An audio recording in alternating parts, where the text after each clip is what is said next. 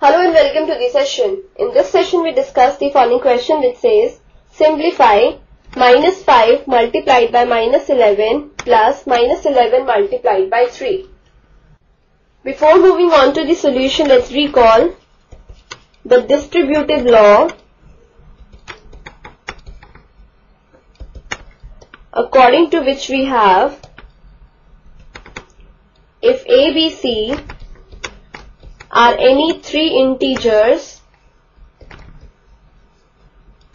then A multiplied by B plus C is equal to A multiplied by B plus A multiplied by C. This is the key idea to be used in this question. Now let's proceed with the solution. We need to simplify minus 5 multiplied by minus 11 plus minus 11 multiplied by 3. Now using the distributive law here,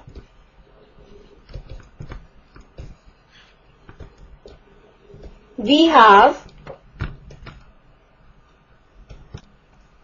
minus 5 multiplied by minus 11 plus minus 11 multiplied by 3 is equal to, now minus 11 would be common here, so we take out minus 11 multiplied by minus 5 plus 3, and so this would be equal to minus 11 multiplied by minus 2, since minus 5 plus 3 is minus 2, and this would be equal to 22.